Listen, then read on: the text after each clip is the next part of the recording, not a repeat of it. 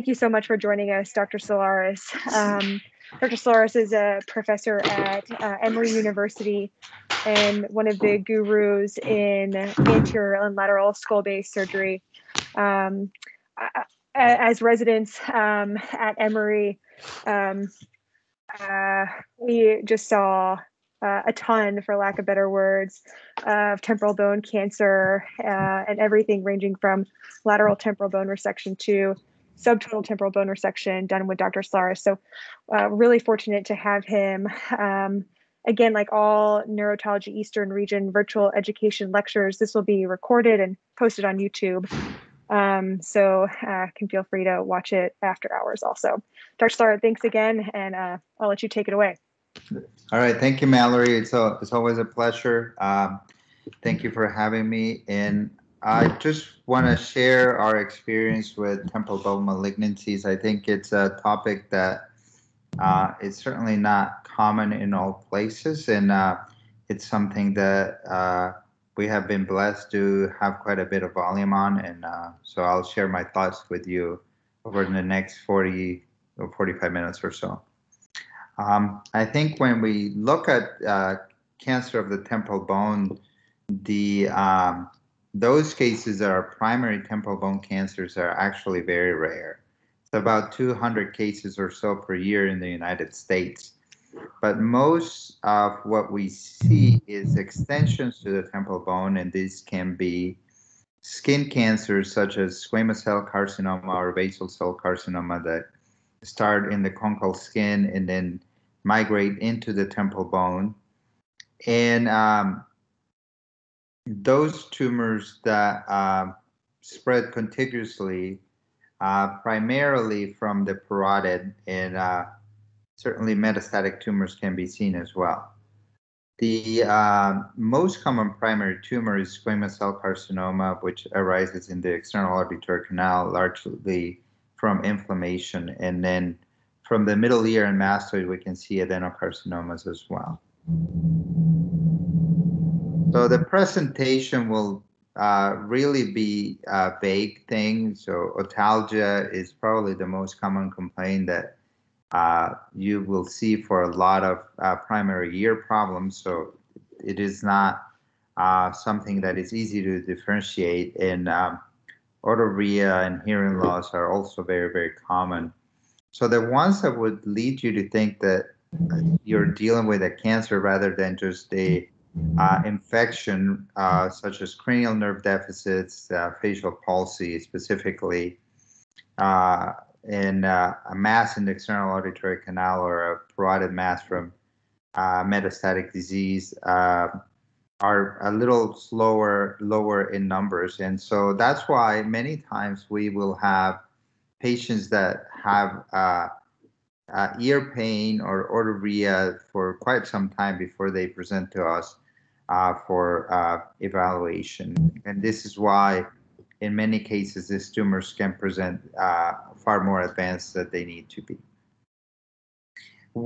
This is a picture from Moody and Antonio that was published a while ago, but it's still very relevant in what tumors in the external auditory canal can extend laterally, and in this case they become apparent very, very early, but oftentimes they'll migrate through the skin and through the cartilage and extend underneath the skin and underneath the muscles and penetrate this way. And they can also go in at that bony cartilaginous junction through the fissures here and into the parapharyngeal space. And many, many times we can see tumors that are quite advanced because they haven't really had a lot of external extension. And so in patients who don't have a great access to healthcare, they will just ignore these problems and present with advanced tumors. It is not very common that the tumor actually invades the tympanic membrane and extend into the middle ear. And this is sort of a delay effect of the tumor. And this is why in the vast majority of cases, a lateral temporal bone resection is still good workhorse in this case. Tumors, when they extend medially through the TM and to the middle ear, then they can travel into the mastoid air cells, and they can travel through the eustachian tube and along the carotid canal as well. So when we see these patients, the workup is a standard workup for most head and neck cancers. High resolution CT to look for bony erosion, and this will help us with the staging. A soft tissue CT of the neck to look for lymph node metastases. The MRI is very, very useful to look at the soft tissues and the neurovascular structures, and certainly a metastatic workup to determine whether patients are still candidates for surgical resection in the absence of metastatic disease.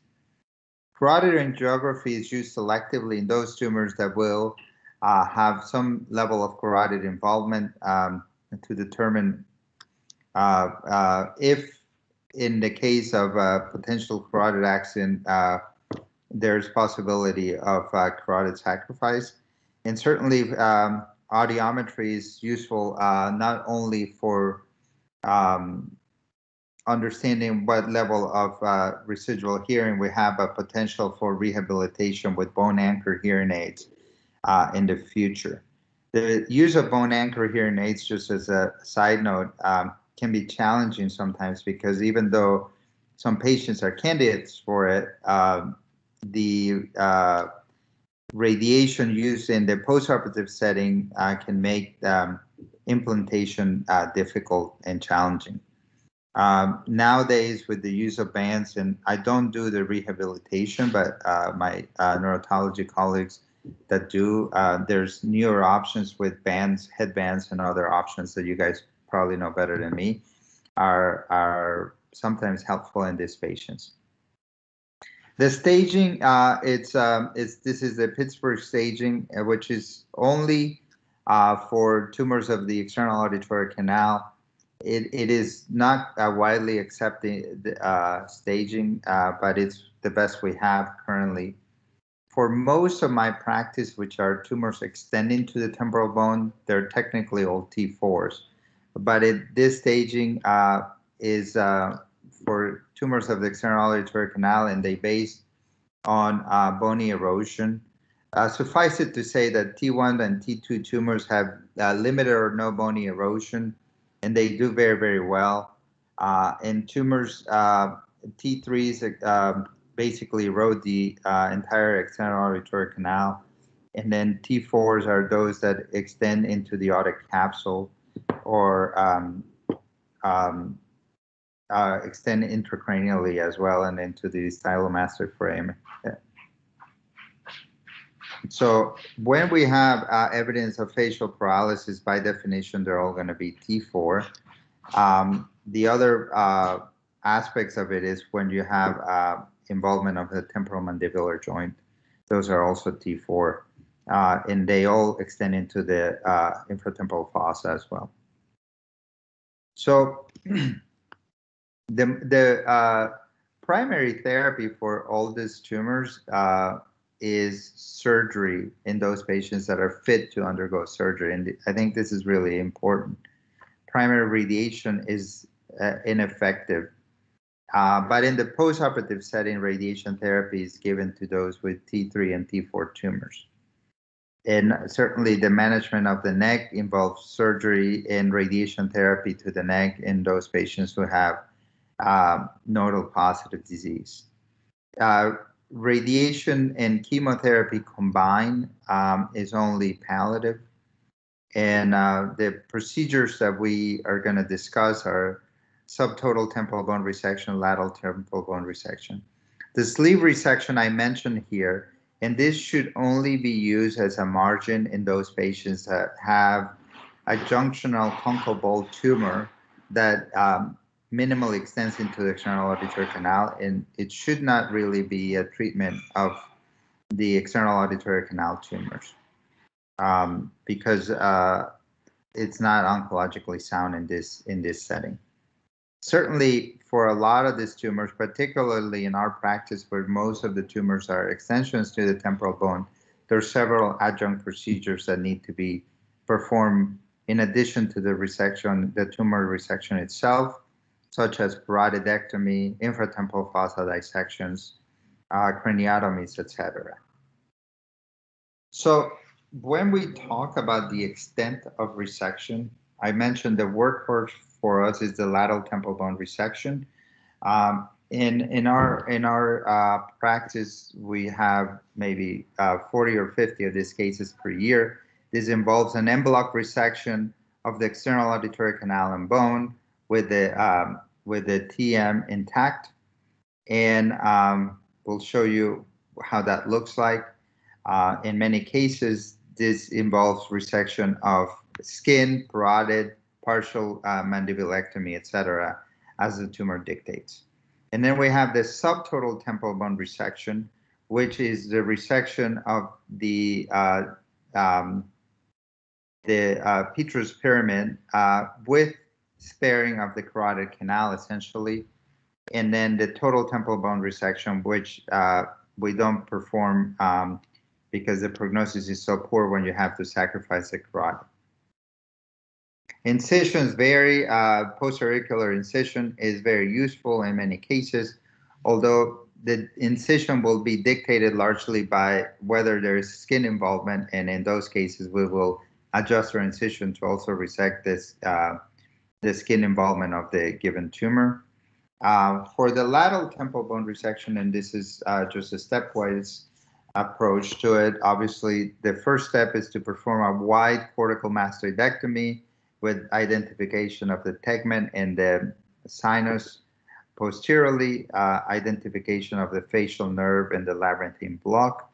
And then we have to do an extended facial recess approach or posterior tympanotomy, extending anteriorly into the epitympanum and inferiorly into the hypotympanum. And it's important that you're going to transect your chorda tympani in order to really extend widely into that hypotympanum and perform your osteotomy to separate the styloid process from the external auditory canal and be able to outfracture the external auditory canal and avoid a carotid injury.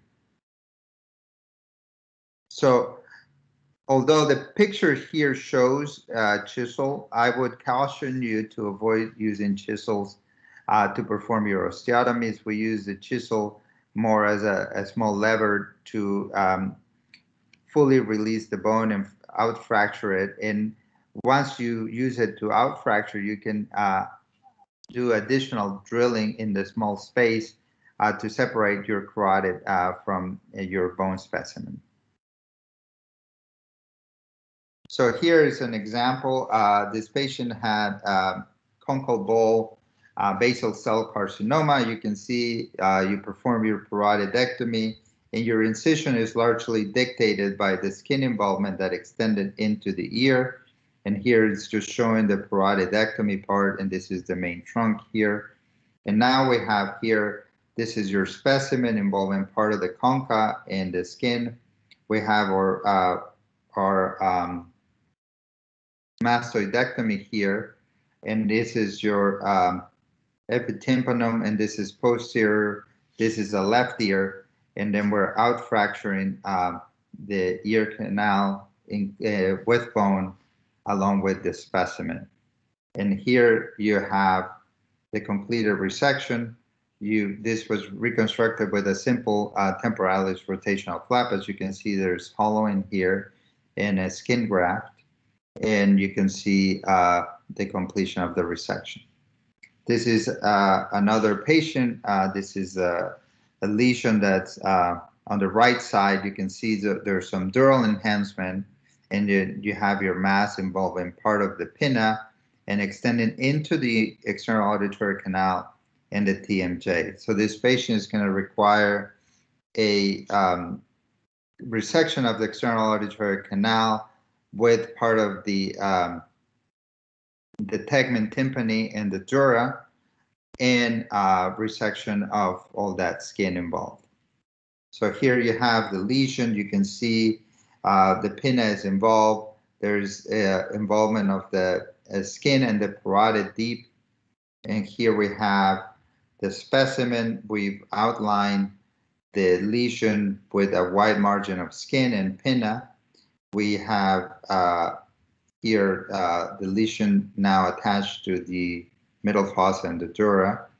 And you have at the completion of the resection of the dura, the lateral temporal bone resection, the TMJ, and a radical parotidectomy, and you have your neck dissection. Here you can see the jugular vein and your cranial nerve 11. So we try to remove these lesions and block as best possible. It is the best option to assess margins with accuracy. There is no oncologic downfall when you resect these tumors piecemeal, but it does become a big headache to try to determine the margin status when you have so many different areas where your margins could be involved. And so here you can see that specimen. You have the dura, and we've inked the dural edges for best assessment. You have your entire lateral temporal bone and your TM and your malleus here. You can see it all in block. And this is part of your TMJ right here, just anterior. And like I said, this is the middle fossa dura and the middle fossa floor resected. Here's just another example, similar concept. This is a right ear, and this is the postauricular skin that was involved with this tumor. The parotid is anterior, and then you can see here the TMJ, and then the lateral temporal bone resection with the TM in view. Here's a left ear defect. You can see the mandible resected. This is the tegment and the sigmoid, and then the whole defect right here. This patient was a very advanced age patient that showed up with a neglected parotid mass that extended to the temporal bone, and initially presented with a parotid mass that was treated with radiation alone because the patient was deemed unresectable by the surgeon that saw him initially.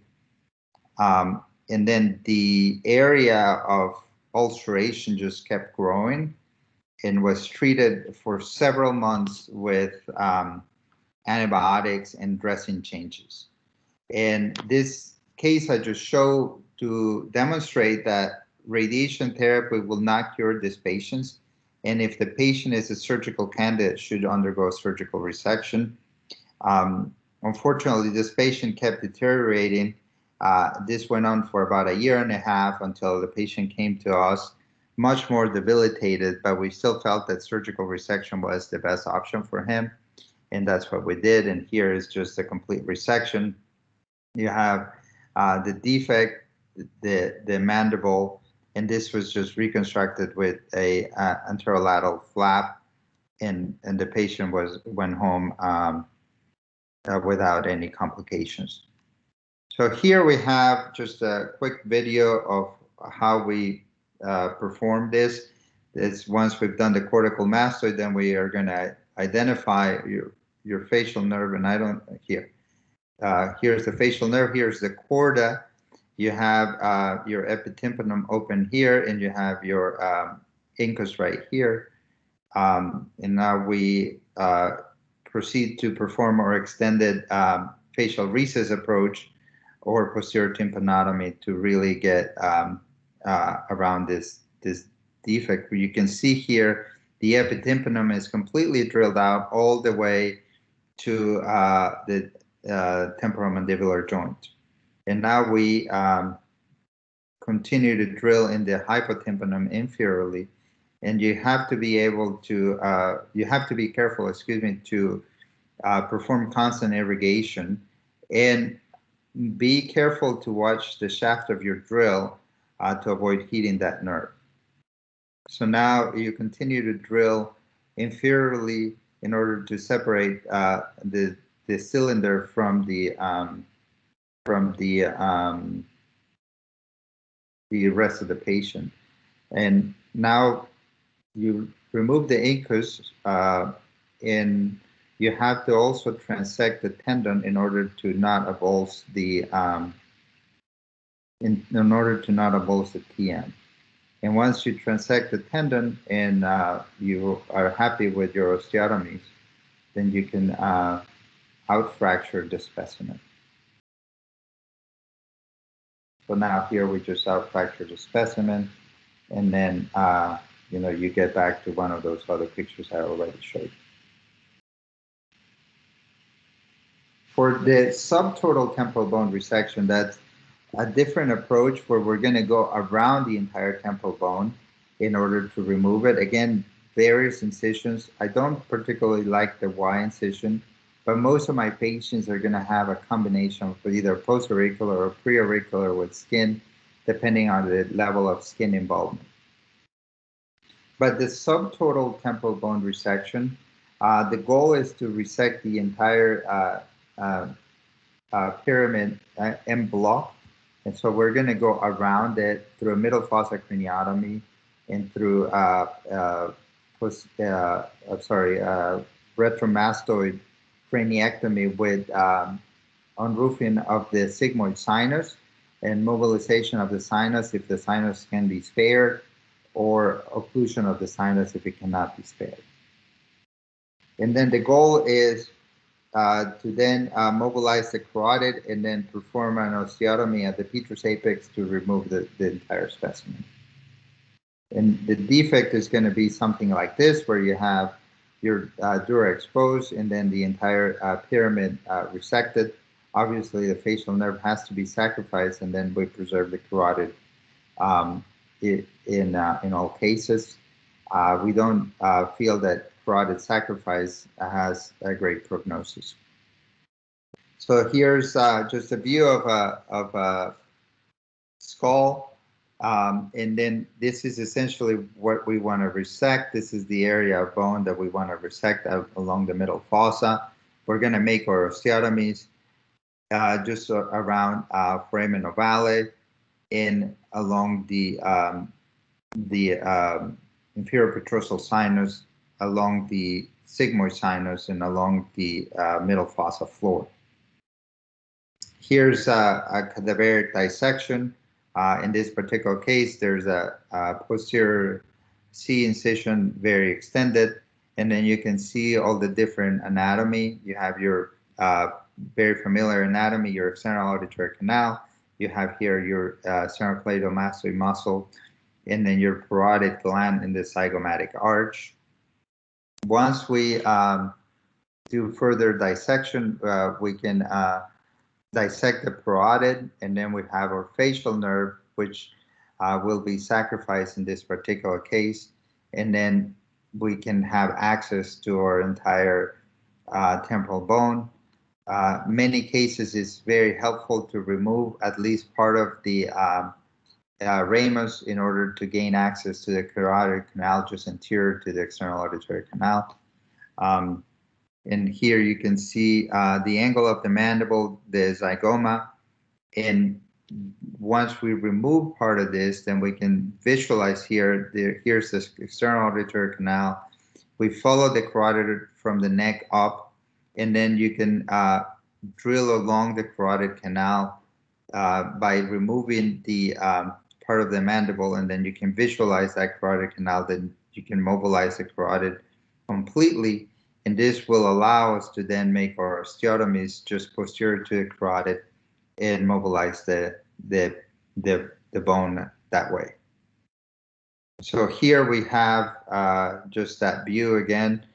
We have the carotid completely mobilized from below, and then we have V3 looking from the middle fossa, and then we can make our osteotomy into that infratemporal fossa from above, and then and you can see it here as well, how we can do that osteotomy and then fracture the bone down.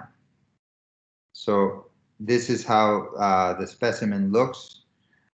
Here's from outside. We have the zygomatic arch, which also has to be osteotomized. The glenoid fossa and Orcott just around the glenoid fossa. And you can also see from the cranial side how you can see the internal auditory canal. And here's the petrous ridge, and then the osteotomies along that way as well. So here's an example, intraoperative view. You have your middle fossa craniotomy, and we have the specimen all mobilized here and down fractured. And here's at the completion of the resection, you have your entire neck dissection. Here's your 12th nerve. The mandible has been removed here. You have your jugular vein, cranial nerve 11, and then your carotid. Here's your first gen of the carotid, and here's the carotid turning horizontally. And this is the defect that can then be reconstructed with a free flap. Here's an example of a recurrent middle ear tumor. This patient actually was very interesting.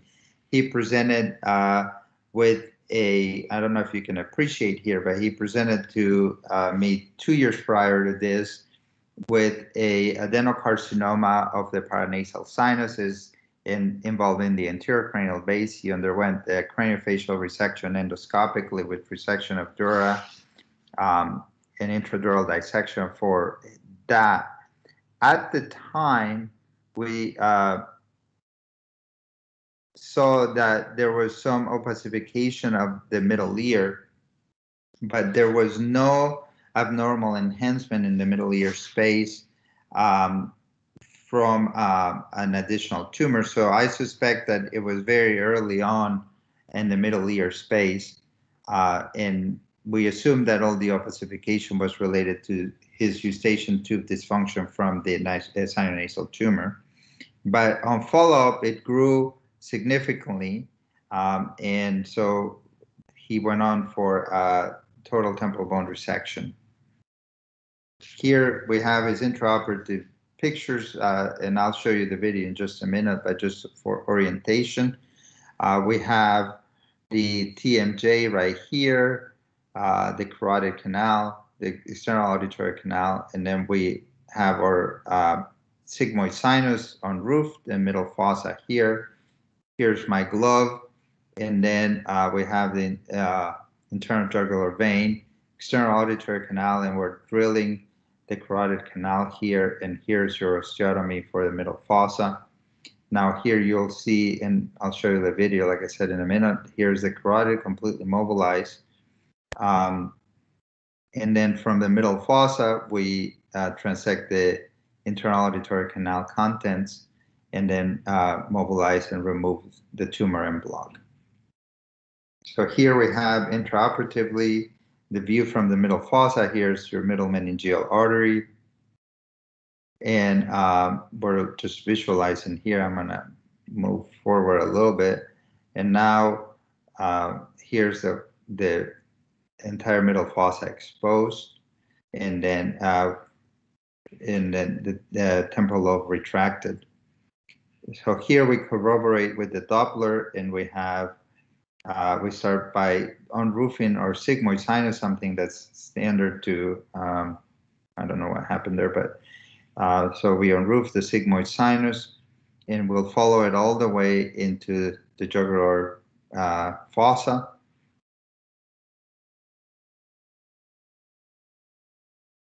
So here we just follow the sigmoid all the way to the jugular bulb.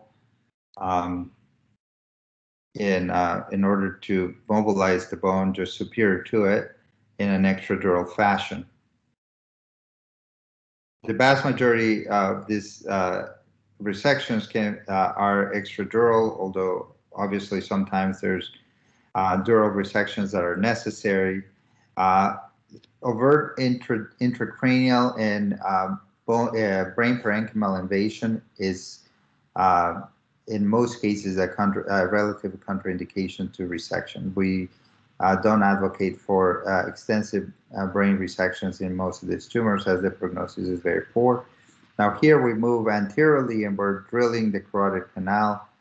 We have our middle fossa osteotomy here, and we're following the carotid all the way up in order to mobilize the carotid from the specimen. So now you have the carotid here, and we're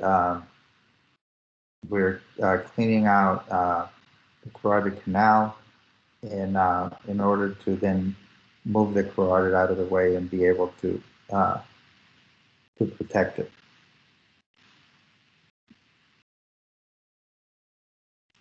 So now we address the tumor, and we drill along the petrous apex in order to be able to outfracture the tumor. The contents of the internal auditory canal can be now transected, and the rest of the specimen is mobilized again in a extradural fashion, and various dural attachments can be transected.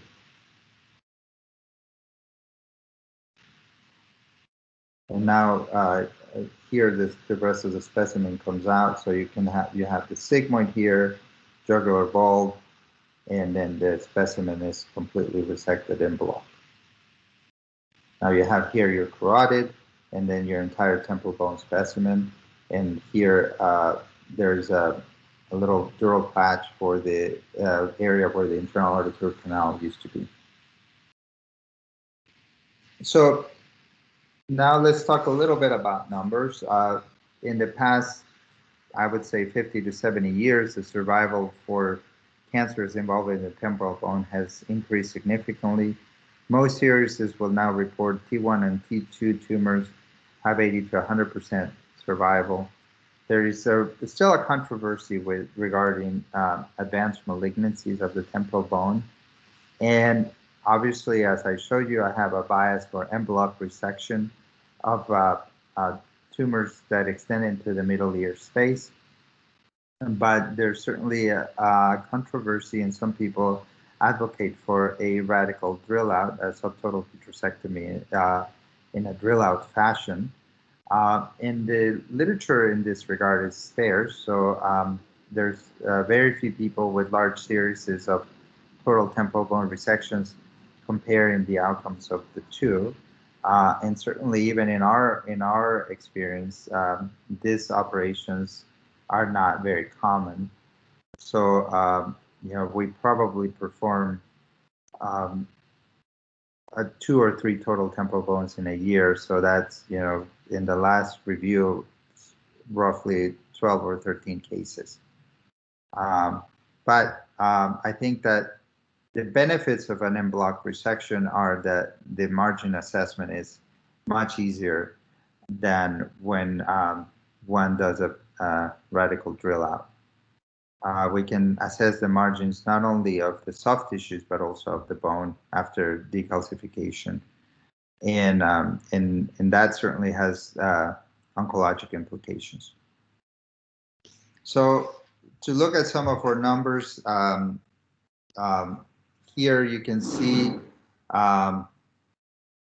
in all cases the survival goes down after over time. In our 5-year disease-free survival is about 66%. But when we separate them by staging, obviously T1s and T2s do much better than those that are T3s and T4s. And the T3s and T4s are roughly about 48% at 5 years. So that is certainly part of the disease process, and that's why the management of this disease can be challenging. But the reason we have continued to advocate for en bloc resections is because it is very critical to determine margin positivity, as you can see in this graph, that positive margins have a way worse prognosis than when you have clear margins. And this is irrespective of the disease stage. Those patients who have positive margins, do much worse than those who have negative margins. So I think it is very, very important for us to have a good idea of what our margin status is going to be. In latter years, we have added chemotherapy to those patients who have positive margins in an effort to improve outcomes. But as of now, it's still a very, very important predictor of poor outcome. And then you can see here that the survival probability for those patients who have more aggressive disease is obviously lower. In those patients that have a facial nerve dysfunction at the time of presentation are an index of much more aggressive disease. And so when we have patients with facial nerve palsy in tumors that involve the temporal bone that are primary, we know that the facial nerve function, that their prognosis is much worse. Just to summarize, I think we've touched on a topic of tumors that are very rare. But in our practice, we have a large number of patients that show up with contiguous spread to the temporal bone, and that's the most common form of temporal bone involvement. I think that all patients who are fit for surgery should undergo surgery, and radiation therapy should be used in the postoperative setting only in a curative fashion. Negative margins are the major predictor of survival and disease control, and therefore every attempt should be made to achieve negative margins. And then the most important thing to keep in mind is there's still some controversies of whether an en bloc resection or a radical drill out are equivalent. I have the personal bias to attempt an en bloc resection whenever possible, but certainly don't have enough numbers to prove that it's better than a radical drill out. In general, in our practice, we do attempt resection of dural involvement, but gross temporal lobe involvement in most of our patients is considered unresectable, and the prognosis is very, very poor in this setting. Lastly, we will hopefully be hosting the North American Skull-Base Society meeting in person in Phoenix, Arizona, and Danny Prevedella and myself are the co-chairs for the for the entire program, and we would love to see you there. Phoenix in February is a great place, great weather, so would like to invite you all, and hopefully you'll consider coming. Thank you very much.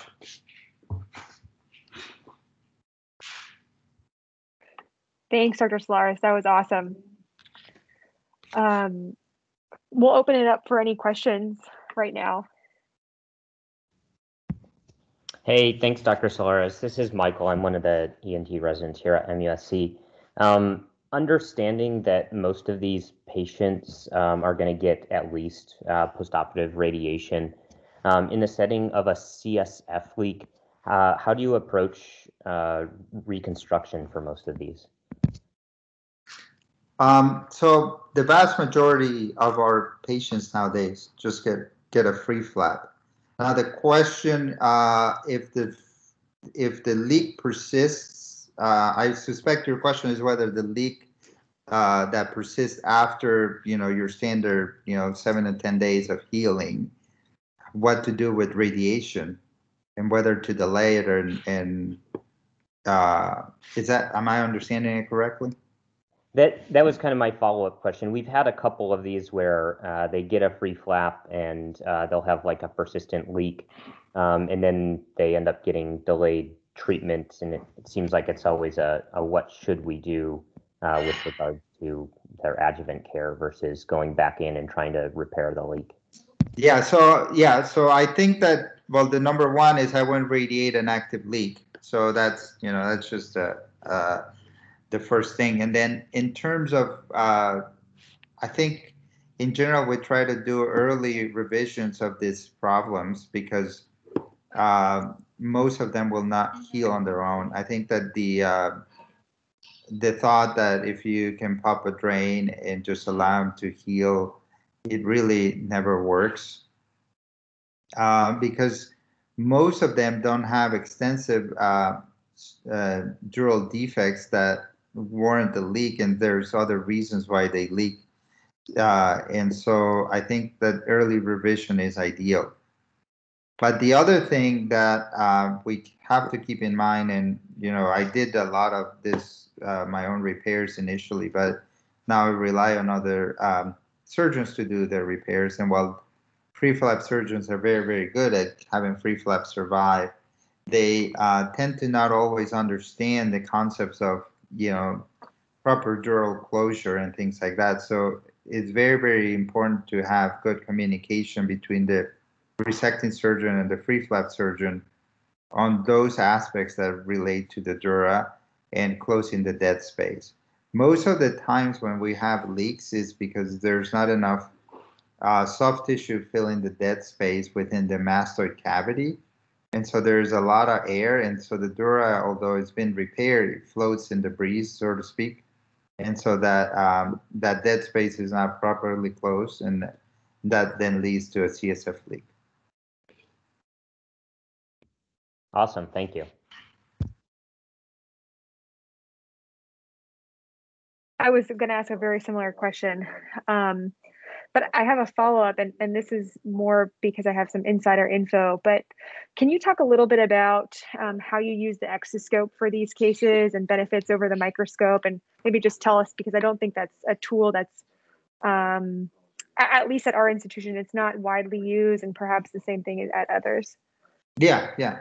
So, I mean, as you know, because you did the review, but it's been now, what, I think 6 years that I moved from microscopic visualization to exoscopic visualization for these cases, with rare exceptions. And I think that I did it for several reasons. As you see in some of these defects, you are operating between a highly magnified field when you have to do the drill out, and then you move on to, say, do a neck dissection. And it doesn't always work to where you can do it sequentially in a perfect fashion. Sometimes we have to drill it, but then we have to mobilize soft tissue and then go back to drilling a little bit more. And so it is very cumbersome to have a large machine that occupies a big portion of your footprint in the operating room. So we've used the exoscope, which has a much smaller footprint, and then we can easily go from magnification to regular visualization with loops or what have you. So that's what we've done in the past 6 years. And what we've noticed is that the efficiency of the operation has been significantly improved. In my experience, I think we've reduced the operative time by at least 40%. Now, we have to be cautious about that. We have unpublished data that in my hands, I could decrease my drilling time by almost 50%, but that was not true for the other neonatologists in our team. So I think that there are learning curves with the exoscope that in a level of comfort. The definition of the exoscopic visualization is very good up to a certain depth, but if you have extensive intradural dissection, the microscope still provides the best visualization. But that's why we did it, and that's, for the most part, it's been a positive experience for us. Awesome, thanks. Any other questions?